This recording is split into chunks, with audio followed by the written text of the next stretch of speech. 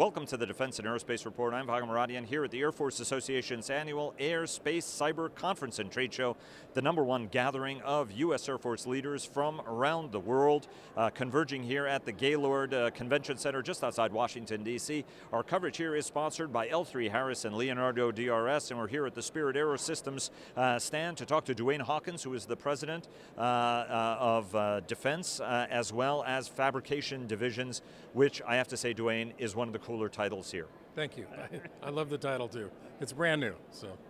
Anybody who knows you guys knows that you're integral to virtually every single major defense program, whether it's the B-21 or whether it's commercial jetliners or whether it's the new MH-53 helicopter, the K model that Sikorsky has developed for the United States Marine Corps. You guys are on a very, very ambitious growth plan to not only grow your commercial business, but to grow the defense side of the business, which is about 5% of about $8 billion in sales that you guys have, to 50% of the company in the future. First, walk us through the number of programs you guys are on, where you stand on all of this, because you guys are extremely busy even before we get to something like 737s, which you're cranking out at a rate of 52 a month, even though Boeing has slowed delivery as it works through the problems on that program. Yeah, so so let me start with the B-21. We're one of the 7 major suppliers on the B-21 program. We can't talk specifically what we're doing, but that's going very well for us. We're very excited. We've made some nice investments in that, and let me just say that's on schedule. And I think that in our mind, that's gone really well, and it's been a good example of what a commercial company can do, taking commercial technology, commercial manufacturing practices, and just a different approach to a defense program in the development cycle. And so that's just one example. The other one is the CH-53K. We're moving down the LRIP cycle with that. We're just getting ready to bid our next lot on that, and that's going well. We're getting ready to probably transfer that to a different facility within our company, so we can get more synergy out of our operation process like we normally do on commercial programs. And so that's going really well. We're looking at getting some additional work on that program from our customer, Lockheed Martin Sikorsky. So that's the next big one. The V-280, we're just working with Bell, trying to help them develop that and get that as a major playing field. I think everybody knows we designed the fuselage. Actually, we've designed every program, all the parts on every program that I just mentioned to you. But we've helped them design that in 23 months, which is much, much faster than you normally see in a defense cycle for something that complex. So we're working with them right now and supporting them to move that program along. And Bell also sponsors our weekly podcast, our Washington Roundtable, as well as our business podcast. Talk to us about growth. I mean, where you guys are going to find it, how you guys are going to tap it. It's a good environment now because there are a lot of programs and there's a lot of spending. A lot of this is on the kind of programs you guys like, which are big programs that have to justify the large expense and investment you guys have to make on it. But ultimately, how do you grow that number from 5% to 50%? Well, first of all, it won't all be through organic growth, but a large part of it will be through our organic growth, and I'll talk about that in a minute. And then the other part will be through acquisitions. So we're constantly looking at companies that might make sense, but might make a fit with us. Doesn't have to be a straight acquisition. Could be a joint venture. Could be some other kind of business venture that makes sense for us. So part of it will be through that. It won't all be through growth. But where we think our opportunities are maybe in the area of hypersonics, clearly supporting Lockheed and Northrop and Raytheon in particular on some new programs, new platforms that they're developing. And so we've got a lot of interest from them. We're constantly meeting with them, showing them our capability, and actually doing some work for them on a smaller scale to help them where maybe some other suppliers aren't performing too well for them. So that's part of that's kind of the platform of what we're pursuing. But we think joining in with the local communities and with some of our political leaders that are very supportive, we think we got a great opportunity to grow our business in Wichita and other parts of the country, wherever where we're at now or wherever we're expanding to in defense. Are you guys, are you suggesting also that you guys want to go into smaller aerostructures, like for example missiles and things like that, where you guys historically haven't had a footprint, where your footprint has really been in the bigger aerostructures, the fuselages and things like that? You guys are ready to step down into that lower scale and still kick some butt? Yes, we are. As a matter of fact, myself and 2 or 3 other people that are on my team, we're all old missile people from the defense industry, and so we like that space. We think that space works well. It's exotic materials, high temperature materials, things that make sense to us. The volumes that are similar to what we see in the commercial side of the business. So yeah, we think we have a great play there, and I think the primes think that too. And so we've been spending a lot of time talking about the missile business, and it's exciting. And hypersonics is just part of that, but there's a lot of other things that are happening in the missile world that we think we can be a big part of that. So yes, that would be a big part of our business growth. And as you look at that missile work, how does that tie in? Do you think that investment then in turn is also going to help you improve your game on the bigger aerostructures in terms of materials and processes on that smaller scale, that can be scaled up? I think they complement each other. I don't think they're mutually exclusive. I think we can do both. We're doing both right now. We're a big part of CH-53K and the B-21, but I think on the volume side of the missiles, I think that's where we play really well, because we know how to get into production really fast, and because the commercial world drives that, and to do that the most economical way and make the investments, automate where it makes sense to automate. I think that's what is exciting to us about some of the smaller parts of the business, not the non-platform parts of the business. When you look at manufacturing change, the entire manufacturing change is undergoing a revolution, whether through materials, through greater robotization, new processes. You guys live in a part of the market where you're under an enormous amount of cost pressure from the primes to deliver what are big, very complicated and integral structures. How is technology changing how you produce, and how are you, what are the most novel techniques and ideas about where this game is going to be, say, in 5 to 10 years, given how much change we're seeing across the manufacturing sector? Yeah, I mean, that's a big question. I think in our mind, things like 3D printing are going to become a big part of the business.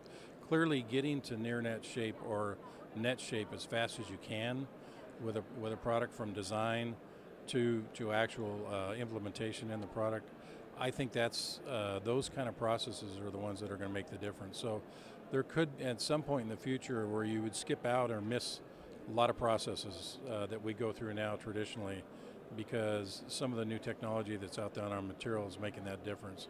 We're investing a lot of money in that. I've been here 6.5 years, and just in the 6 years I've been here, our investment in new technology and new materials and automation is significantly higher than it was when I got here. And so we see the future there. We're teaming with the people that we think are the right guys to team with. We're right next to NIAR, which is a great facility there in Wichita that has a lot of support nationwide, and a lot of our customers, prospective customers, use them. So we team with them and do a lot of material development there, just a few miles up the road.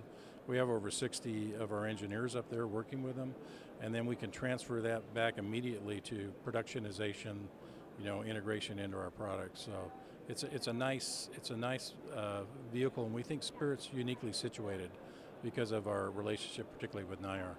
I asked a similar question to Tom Gentile last year when we interviewed him at the Reagan Forum, and I want to ask you sort of a very similar question. The Pentagon is increasingly interested in mobilization. What happens, for example, in a great power confrontation, and how can we surge sources of supply? Very few people can build complex aerostructures at a rate and pace that you guys can, as demonstrated, right, as I mentioned, 52 a month on 737s. Those fuselages are 70% complete. They go to Boeing at the Renton facility, and they become airplanes at the rate now of 42, so you aren't stockpiling them just like they are. But talk to us about how different supply chains are today from what they were in World War II. I think there's a sense that if we were in a great power competition, we could convert factories and start pumping out defense goods, but it's a little bit more challenging right now, and I know you've had some of these conversations with folks in the department. What does the department have to know about modern global supply chains and the ability of companies like yours to deliver what they want on that future ambition, and how much investment is needed for you to stand up some capability and hold it in reserve, for example, should it be needed in some future conflict? I mean, it seems to me it's a lot more complicated a question than just sort of saying like, hey, well, we're just going to unchain you guys and we can get to the point where we're building a bomber a day. Yeah, well, so that is... I know it's a little bit of a big question, but I wanted to get your take on it. Yeah, that is a challenging question for sure. Well, I think first of all, in terms of supply chain, just in my career, the supply chain's become much more global, particularly on the commercial side. So that's just something to think about when we're mobilizing, that a lot of our supply chain's global now, and that's because of the business market we're in, which is a great thing. And predicated on just-in-time delivery for most of those articles. Exactly, yeah. So there isn't a huge amount of capacity, and there really shouldn't be a huge amount of capacity, particularly on the commercial market, because that's just additional cost you don't want in a very competitive environment. But having said all that, I think on the defense side, what we can do now is we're much quicker at utilizing, taking existing factories, existing buildings that are maybe empty, maybe did something else, and converting them over to either commercial or defense opportunities really fast. And so that's one thing we do at Spirit. We're able to take a building and we're able to make that operable in just a few months, whereas I think in the past it took years, so you can do that very quickly. The other thing is automation doesn't take as long anymore as it used to. There's a lot of great automation out there right there on the floor, right there on the shelf. You can go do a little bit of modification and reprogramming, and you can get into the business. That's why you're seeing a lot of smaller guys starting to get into the business, in my opinion, particularly in the machine shop business. The machines are so good now, they're so accurate, and they're so diversified that a lot of people can get into that. So I think the equipment that we need is being built quicker and faster and better and does more than it used to before. It's a lot more accurate, and so therefore you don't maybe need as much as we used to 20 or 30 years ago, just because of the nature of the technology change. And so that's how we approach it. And having to make changeovers on the commercial side helps us a lot on the defense side. So having to move from one product to another doesn't really scare us too much. It's kind of what we do, and we just have to react to the market. Let me ask you a workforce question. The kind of skill sets you guys need, even though there are fewer bodies in the factories because of that greater level of automation, you need different, more educated, more highly trained people in your workforce.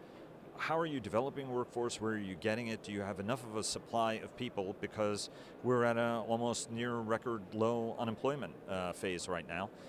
There are some debates about some of the underlying figures and the like, but this trend has been ongoing for the last many years, not anything recent. How are you getting that supply? Do you have access? Are you finding the right people to be able to grow the business the way that you want to grow? Yes, we are, but it's a tight job market. I think anybody in any business would say that, particularly in the manufacturing side. What we're doing is we're teaming with the local community colleges and high schools, which is kind of going back to what we used to do about 25 or 30 years ago, and doing more vocational training. So getting the kids early on and getting them interested in manufacturing,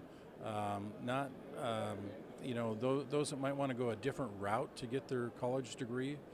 They may not go directly from high school and go get their college degree, but they might go to a 2-year training school, and we hire them, and then we can support them when they want to go on and get a bachelor's degree or something more than that.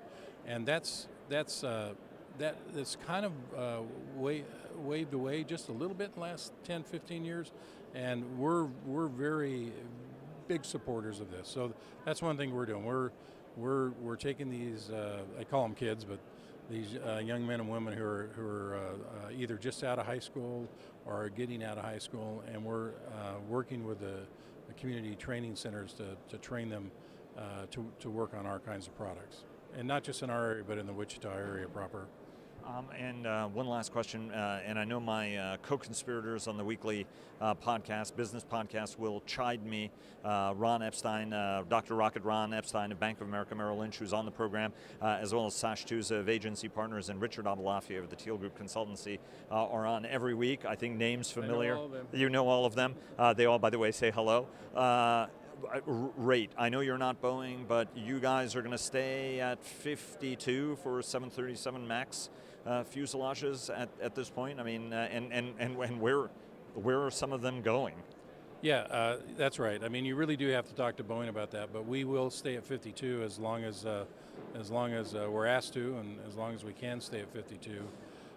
What we're doing is any of the surplus ones, if you will, we're wrapping them in kind of a package to protect them from hail and the elements, and we're moving them across the street real close to McConnell Air Force Base and storing them there. And then we kind of rotate them around, every few days, and we'll be doing that, until things change. But so far it's going really good. We're taking this time to improve our quality even more, drive more cost out, do all those things that maybe we wouldn't have been able to do had we been continuous on this 10% rate increase every year. Now that we've got a little bit of a lull in the system, we're trying to take advantage of that and just make it as efficient as we possibly can. And then make that future surge even easier. Yes, that's right, exactly right. Yeah, everything will be smoother. We're putting some automation in some cases that we just didn't see that window back when it looked like we were going to have these huge year-over-year increases. So yes, it should help us in all those areas, making improvements wherever we can. Dwayne, thanks very much, sir. Dwayne Hawkins, the President of Defense at Spirit AeroSystems, and also Fabrications Division. Divisions, I absolutely love that. Dwayne, thanks very much. Best of luck to you guys. Thank you. Thank you.